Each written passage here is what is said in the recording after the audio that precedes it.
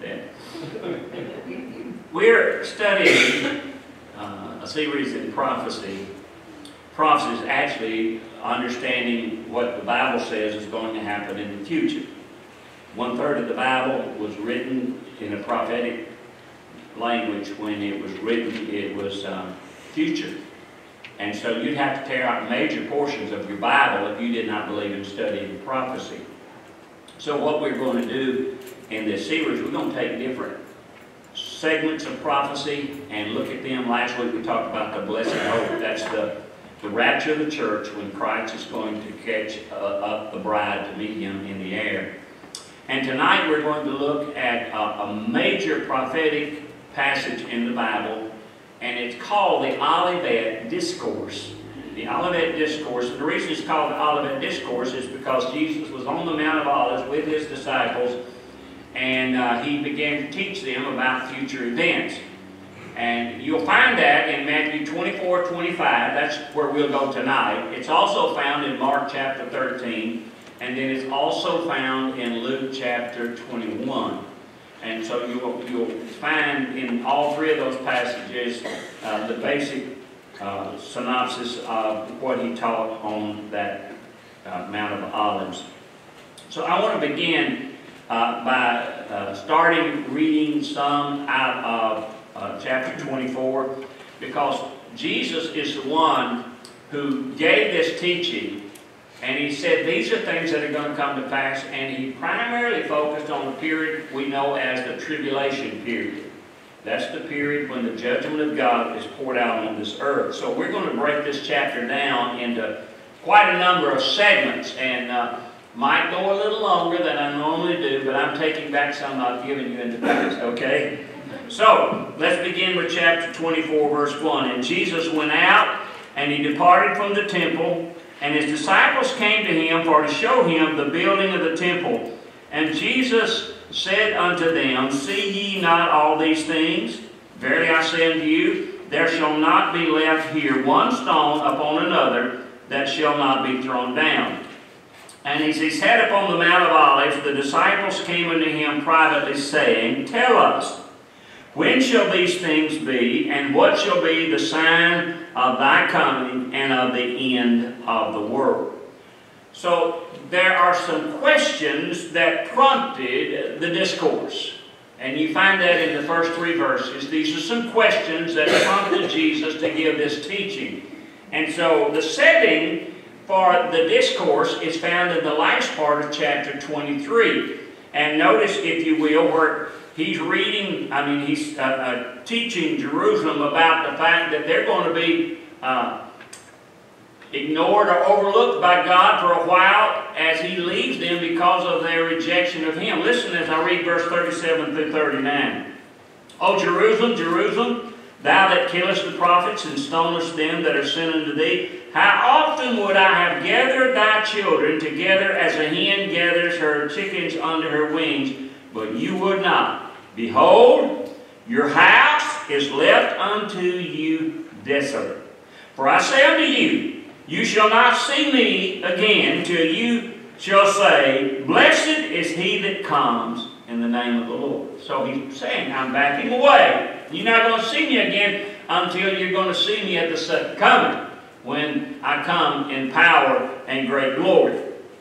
So Jesus is indicating, because Jerusalem and Israel had rejected him as Messiah, God is turning from them. And we pointed out last week, he's taken out of the Gentiles a people for his name. It's called the church.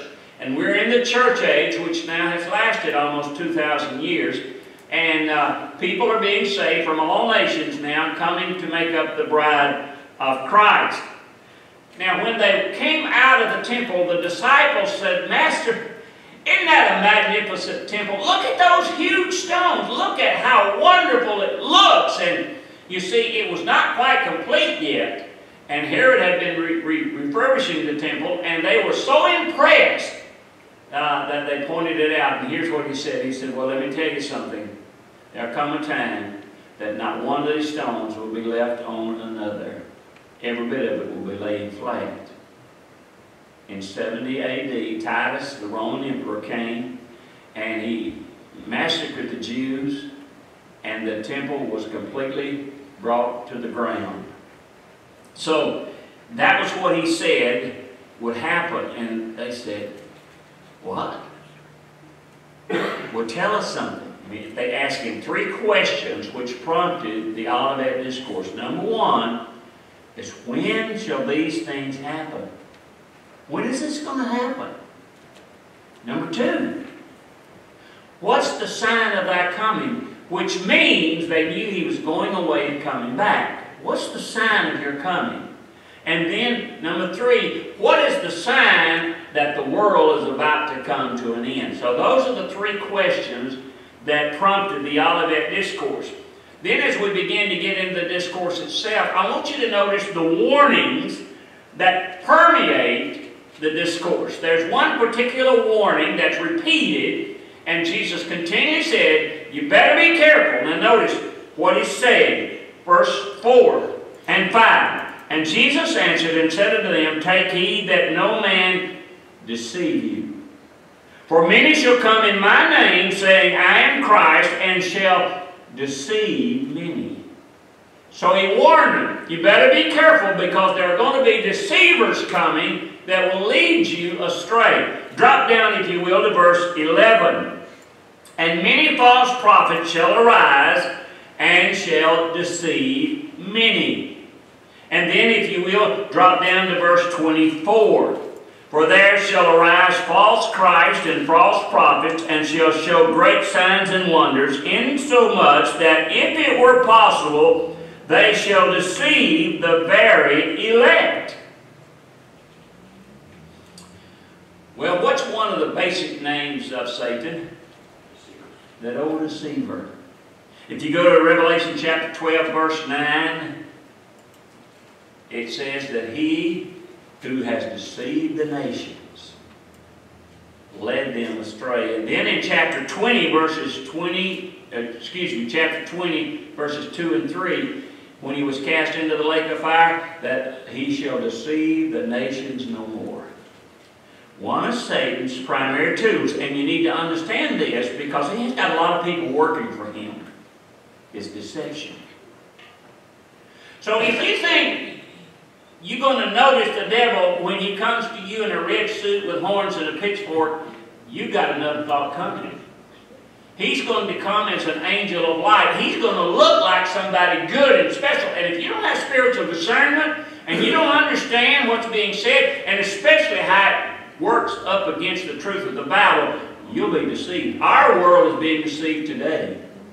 There are people today who wouldn't know the truth if they ran into it because they're so deceived about what is going on. Matter of fact, in verse 24 it says that they will be able to do great signs and wonders. So if you're willing to follow somebody because he can pull off a special trick, you're going to be deceived. When you read in the book of the Revelation what the Antichrist is going to do, and the way he's going to have many signs and wonders that's going to astound the people, he is going to be considered one of the greatest guys who ever showed up on this earth, because people love to hear him talk and look at what he can do, and they're going to follow him like a Pied Piper. Only those who know the truth of the Word of God and who are led by the Spirit of God will be able to see deception. As a matter of fact, he said they're going to be so cunning in their deception that if it was possible, they could deceive the very elect of God. Those people who know God and serve Him. So as we walk down through this discourse, the third thing I want to point out to you is the beginning of birth pains. This is verses 6 through 8. And ye shall hear of wars and rumors of wars. See that ye be not troubled, for all these things must come to pass, but the end is not yet. For nation shall rise against nation, and kingdom against kingdom, and there shall be famines and pestilence and earthquakes in divers places. All these are the beginning of sorrows. And the phrase beginning of sorrows literally is translated birth pains. So, when we are advancing on this earth toward the tribulation, it's described in nature as a woman about to have a baby. And there's two things that become very evident when a woman is about to approach her due date. Is that she's going to start having pain. And as she gets closer to delivery, what happens? It increases in frequency, it increases in intensity. Can you understand that with me? So what he's saying is, these are birth pains. When you see all these different things, wars, famines, pestilence, earthquakes, then you need to know that it may be the sign of His coming, especially if they get more intense and more frequent. You cannot look at the natural disasters across this world and say everything's all right in nature. You cannot. The things of nature are unpredictable, and you never know what's going to happen. The tsunamis and the earthquakes and the tornadoes and the hurricanes and the floods and the forest fires, you just keep going. You know what's happened in America? We put our money in bags with holes in it. And it's because we've turned away from God. And if we turn back to God, I believe we'll see a reversal in this, but I'm not sure that's going to happen. The next thing I want you to notice in this chapter is hatred for Jews and Christians. It's predicted, verses 9 and 10. Then shall they deliver you up to be afflicted, and shall kill you, and you shall be hated of all nations for my name's sake. Then shall many be offended, and shall betray one another, and shall hate one another. Can anybody here tonight say there's not a global hatred for the Jewish nation? Can anybody say that?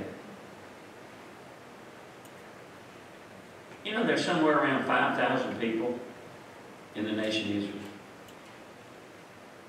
What is it in Tennessee? 7? Between 7 and 8 now? Million people? Did I say 1,000? Million. Why?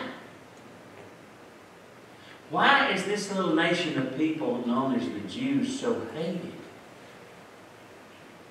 You see, you can look at the local events, but I think you ought to also back up and understand the bigger picture. There's been a war going on between Satan and God from the beginning, and God chose this people, and through this people He gave us our Bible, He gave us our morality, and He gave us our Savior. And Satan hates the Jews. But also, you remember when they rejected Jesus? We don't want Him.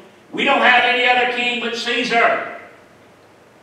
And they said, well, what are we going to do with Jesus? He said, let His blood be on us and on our kids. And is that the case? And they have been dispersed around the globe and been persecuted. And I don't understand it. Why is there such a hatred? I think that there's a spiritual dimension because, you see, Satan knows some things too. God's fixing to go back and bring this nation back into the forefront, and it's going to become a blessing to the whole world when Christ comes to rule. We'll talk about that when we talk about His millennial reign. It says they will be hated of all nations. And then, why are Christians hated? It's for Jesus' sake. You shall be hated of all nations for my name's sake. You can talk about God all day long, but you better leave Jesus out of it. Have you noticed that in the public arena? Yes. Jesus is a very unpopular. He is divisive. He is creating a narrow-minded, bigoted crowd. That's who we are in the eyes of many people, because we say Jesus is our only Savior. And they say that's arrogance. They say that's bigot.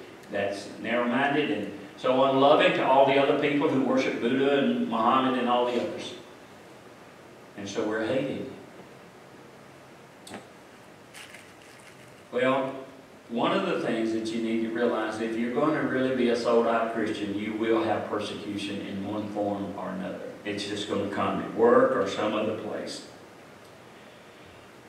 But I'll tell you, there's one other factor that that's entered into this conversation, and that is, do you know what's really holding back this world from going all out with the devil?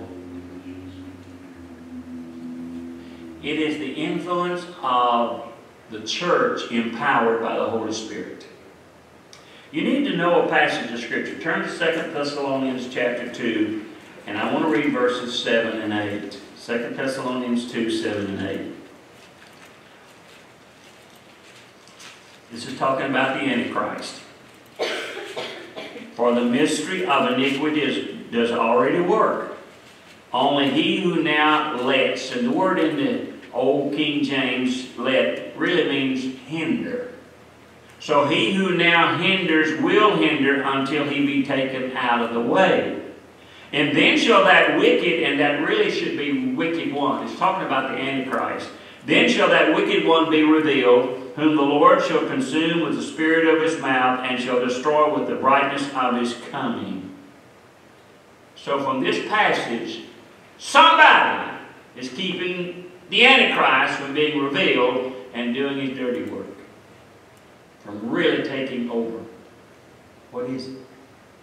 It's you and I, through the person of the Holy Spirit, restraining. We are a light to our world and salt. And we are restraining the corruption.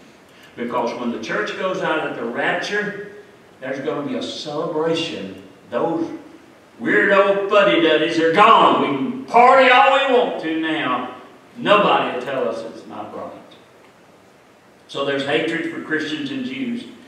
And more Christians are being killed today than ever before in history. So while America is not experiencing any real significant persecution, maybe a little bit of a laughter or mockery or something, but in other countries, more Christians are being killed than in any other time in history.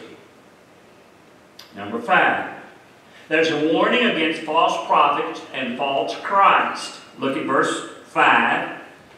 For many shall come in my name, saying, I'm Christ, but they'll deceive many. Look at verse 11. And many false prophets shall arise. Look at verse 23 through 28. If any man shall say unto you, Lo, here is Christ, or there, believe it not. For there shall arise false Christs, false prophets, that shall show great signs and wonders, insomuch, if it were possible, they shall deceive the very elect. Behold, I have told you before, wherefore, if they shall say unto you, Behold, he's in the desert, go not forth. Behold, he is in the secret chamber, believe it not. For as the lightning comes out of the east and shines even to the west, so shall also the coming of the Son of Man be. For wheresoever the carcass is, there shall the eagles be gathered together. I got news for you. You cannot believe everything you hear on television. You cannot even believe everything you read on the internet. There are a lot of weirdos out there, claiming to be false Christ, claiming to be prophets from God. You have the Word of God. And the Bible says the way you tell whether or not a man or a woman is speaking for God is, are they teaching according to the book? And if they're not sticking with the Word of God, they're false. You don't have to wonder or worry. Just say, no, he's a false prophet because he's contradicting what the Word of God teaches. Well,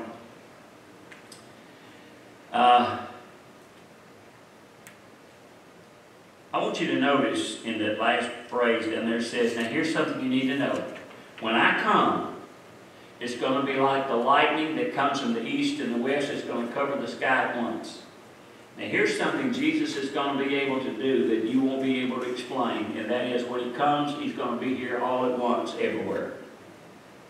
It's not like, well, he's in New York, he'll be here by sundown. No. He is here.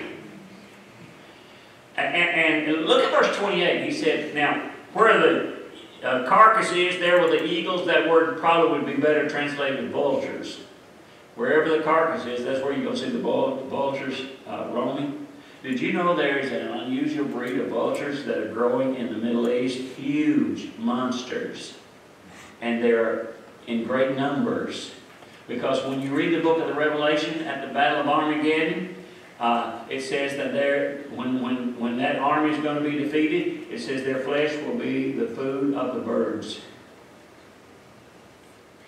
Do you see the nations circling Jerusalem?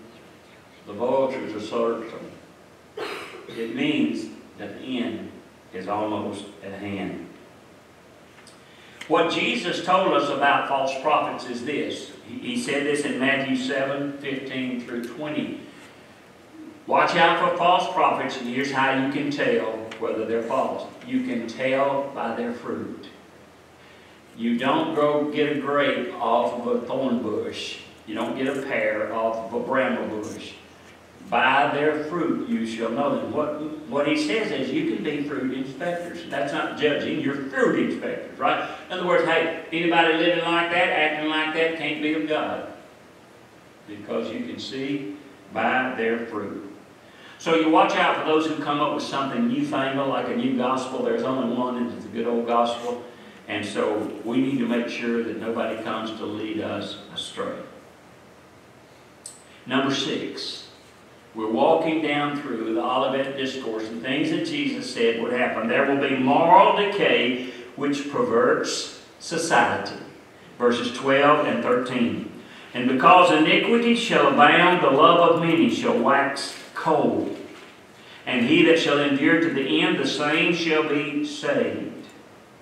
Can I ask you a question? Is the world getting better? Folks, what would your granddaddy say if he was here? He wouldn't believe it. And you know, when I was young, I thought it was bad, but now it's in overdrive. And that's what 2 Timothy chapter 3, verse 13 says. And evil men and seducers shall wax worse and worse. There's more perversion, more corruption, more crookedness in this world than ever before. And so Jesus said iniquity is going to abound. It's going to be